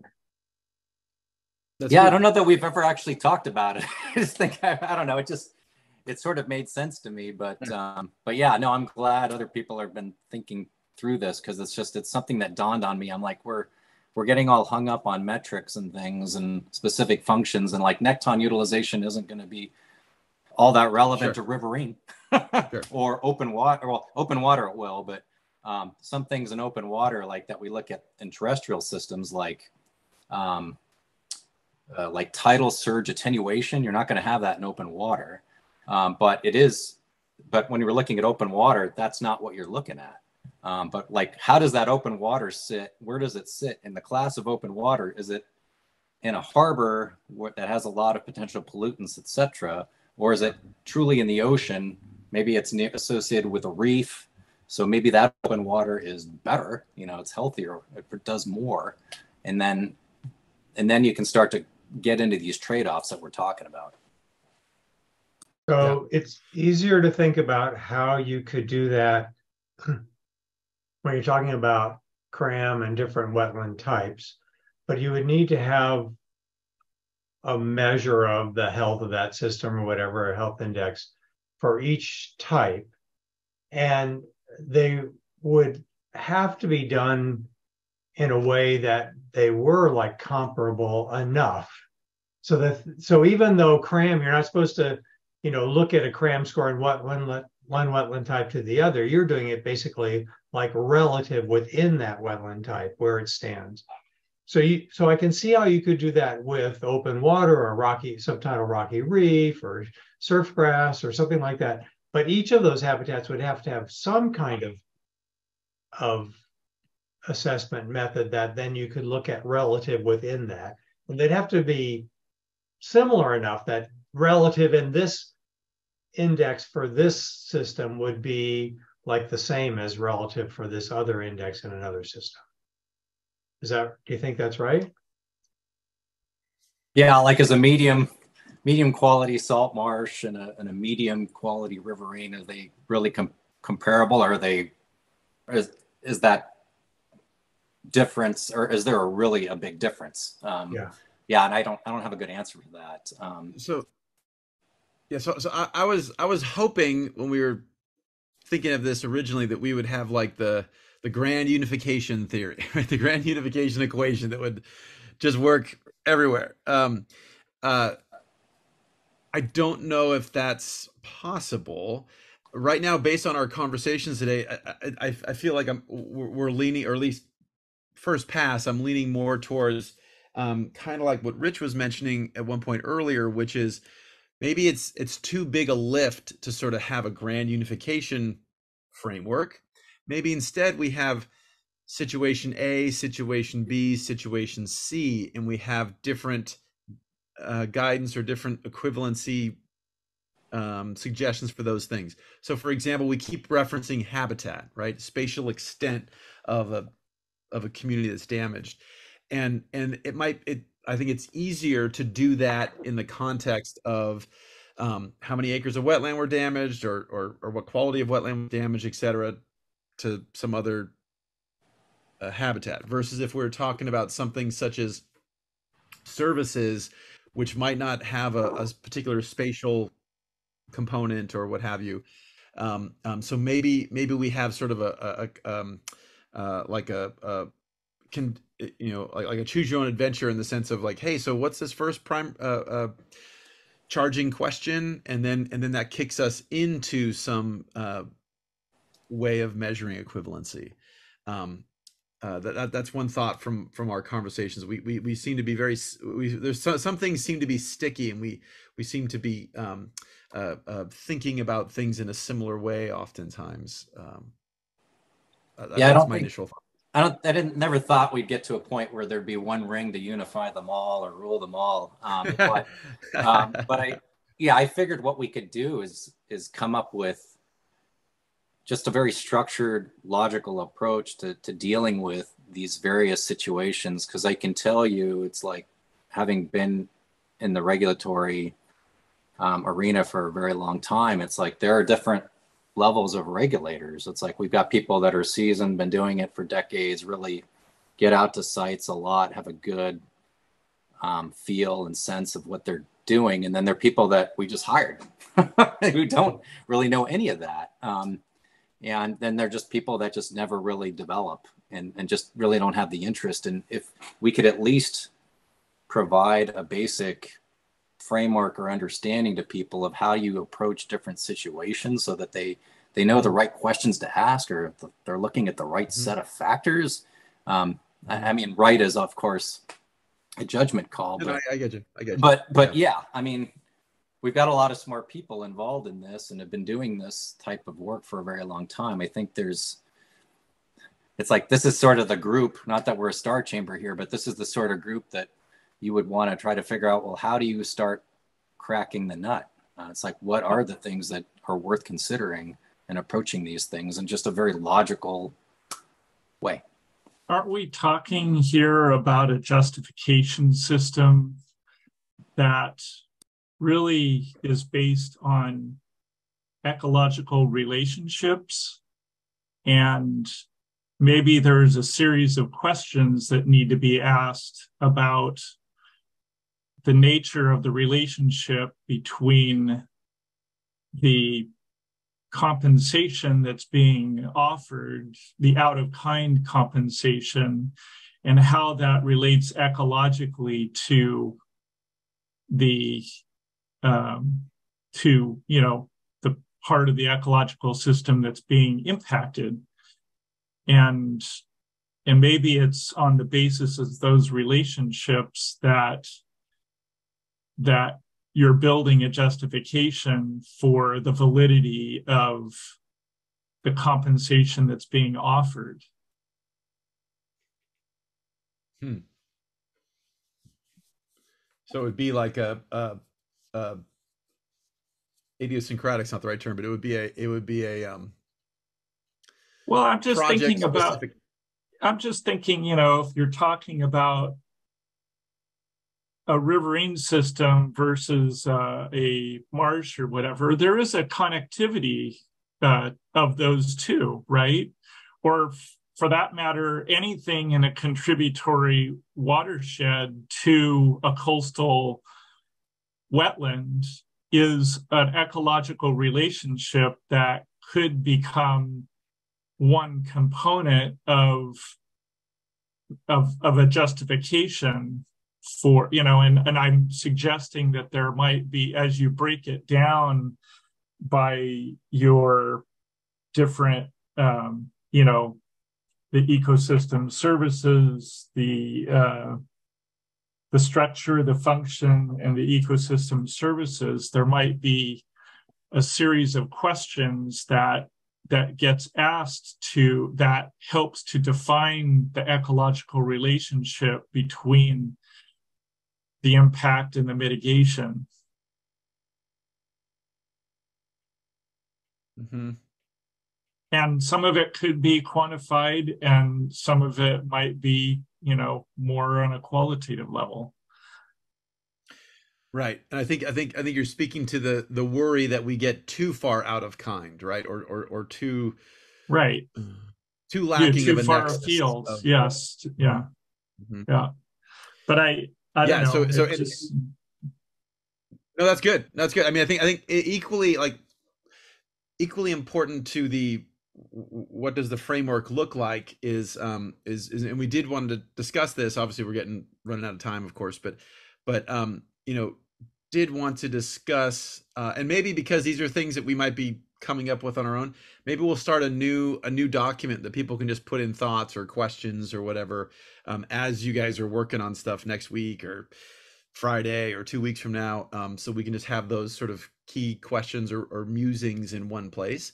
But I think just as important as this, what is the framework or what is the equation or what is the specific relationships, is the whole idea of what is the bridge too far? What are the red lines? What are the red flags that we want to make sure that even though theoretically we can say thing is equal to thing,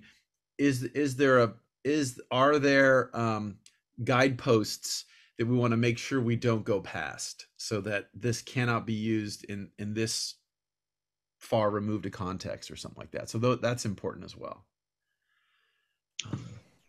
Absolutely, and I just want to jump in on that.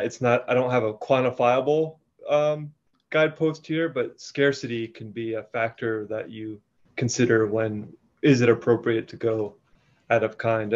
What Spencer was describing about considering lower condition or lower quality and trading up out of kind resonated with me, but I've always thought about it like if you can't just apply that condition criteria, you have to think about the scarcity of what you're looking at too. Hopefully that makes sense.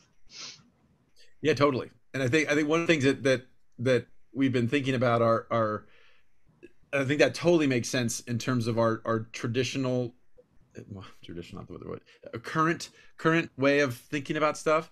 But I do worry a lot about things like sea level rise, loss of our beaches, where it just might not be possible to save some of these beaches, right? So if we go 20, 30 years in the future, with some of these pocket beaches, in a cliff type setting, like there might not be an opportunity for inland migration, at least for that local area or that watershed or that sand shed or whatever.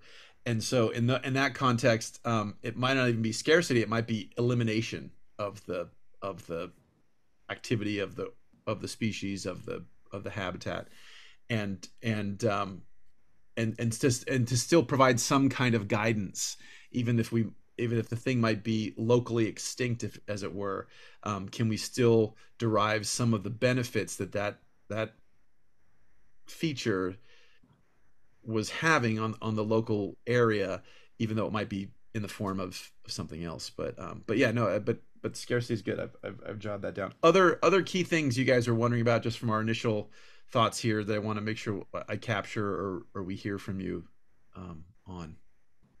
Yeah, and scarcity is important, and we certainly think of that type of context. Like we have had these discussions before about doing salt marsh restoration, because salt marsh has really taken it in the shorts. I mean, way over 90% loss relative to historic context. And so I know Bryant's on the phone from NIMS, and we've had these discussions about like open water versus salt marsh. And one of the considerations was that because salt marsh has been so depleted, that it was good as a restoration option, even though it's not perfect. You can't equate open water with salt marsh, obviously.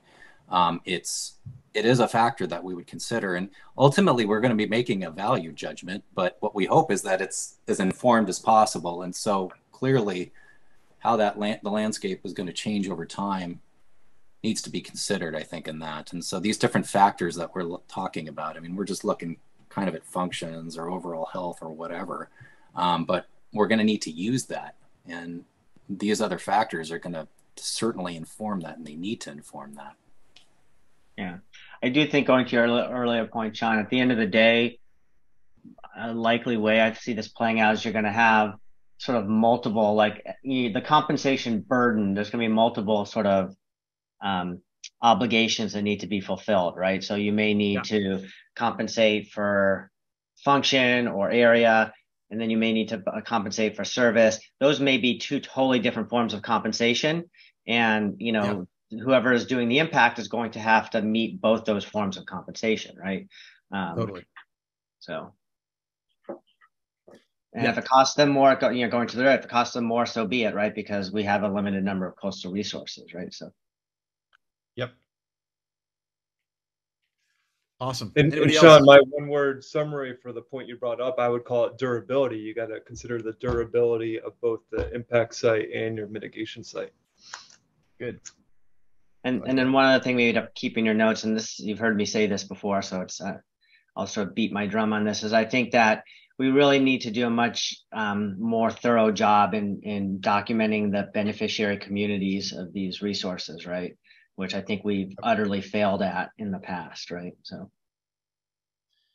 or didn't even try in the past. Or even tried. We haven't even tried, right? So, aren't there practical regulatory, you know, existing frameworks that really bear on how far afield you can get on out of kind? I mean, I'm just thinking about, for instance, Coastal Commission. I don't think they are actually able to accept mitigation for an impact inside the coastal zone that where the mitigation is outside of the coastal zone.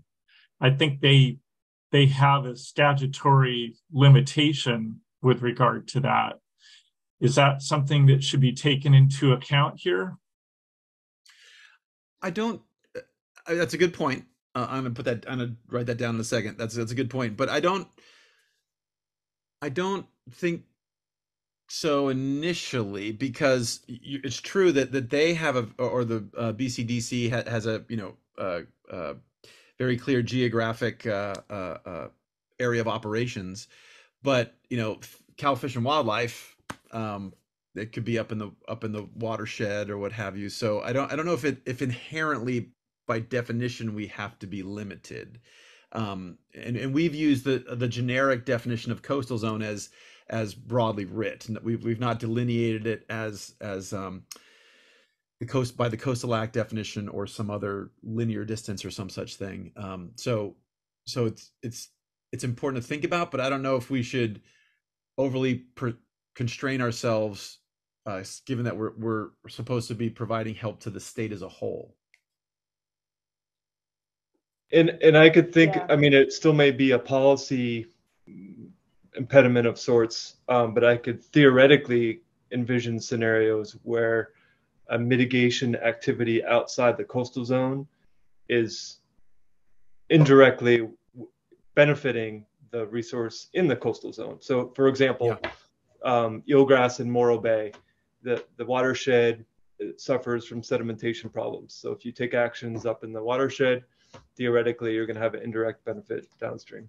If it's a known stressor, you can come up with some sort of connection there. That could work. Right.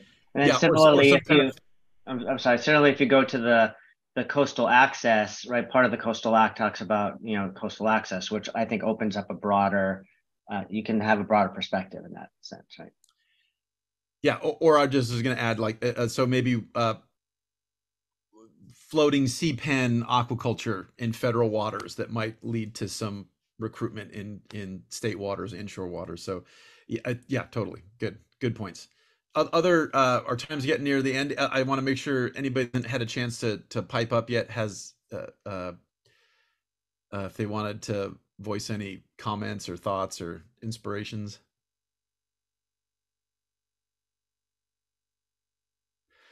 Okay, cool. Well, this Google Sheet spreadsheet guy we're staring at will be open. Please do add to it as you guys have ideas. We'll also start another in that same folder, just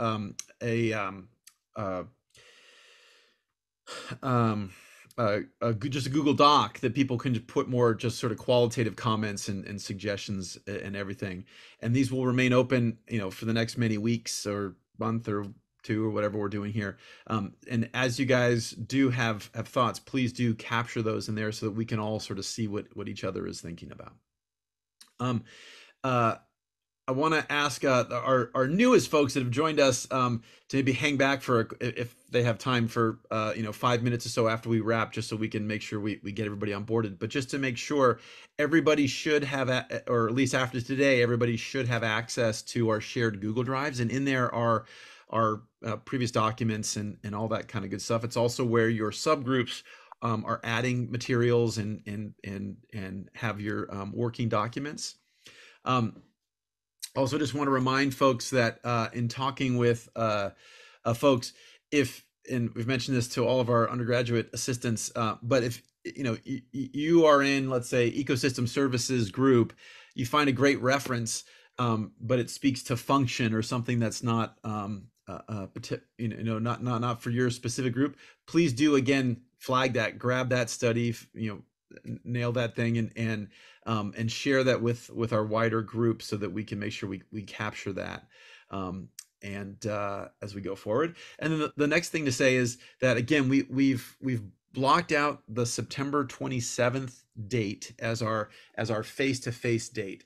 And so for folks that haven't joined us yet, that's going to be an all-day meeting. That's like a face-to-face in Oxnard, California. We have money to bring folks here if you're far away, and hotels and all that kind of good stuff.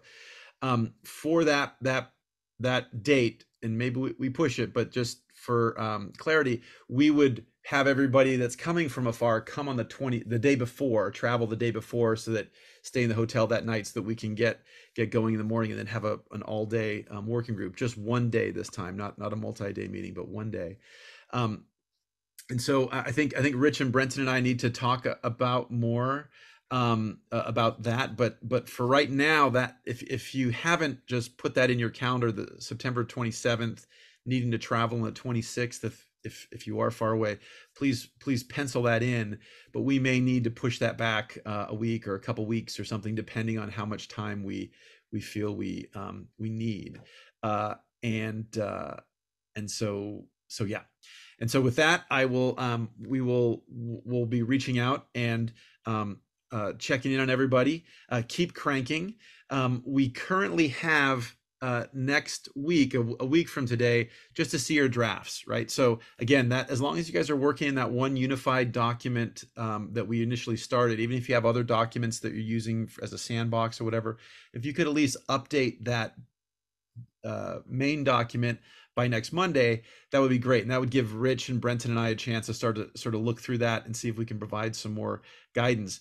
Rich and Brenton and I will also get together and maybe make a first stab at a potential framework or a few series of frameworks and share that with everybody, so that that might also inform you. As Pete was saying, maybe if we do go through for dollars or a monetization or something, that might influence how you think about some of the candidate metrics. And so Michelle just said that the existing date we picked, which is 9/27, is maybe bad for logistical reasons for some folks. So that's great. So we might do a doodle poll to figure out an alternative a time frame.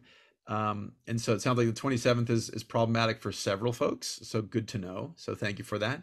So just out of curiosity, 2 weeks later, mid-October, qualitatively before people disappear, is mid-October a bit better for folks, generally speaking?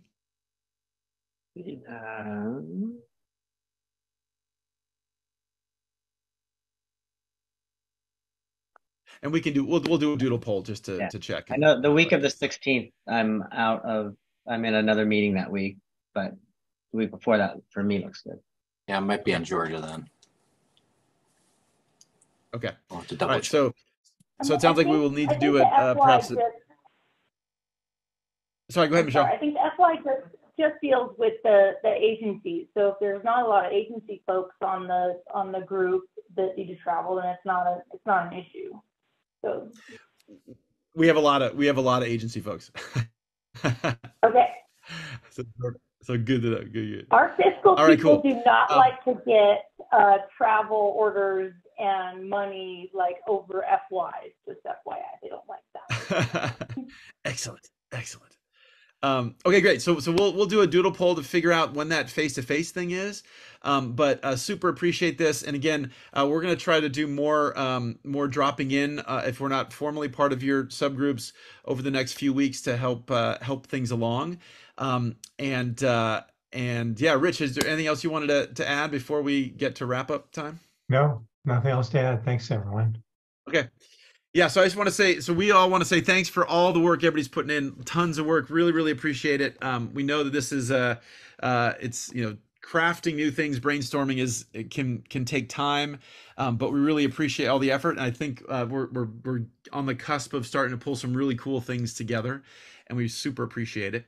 So keep checking in with your groups. Again, if you're some of our new folks that have joined us and aren't formally into a group or two, if you wouldn't mind hanging back for 5 minutes so we could, so Rich and I can chat with you, that's great. Other than that, unless people have a big question, I will kill the recording.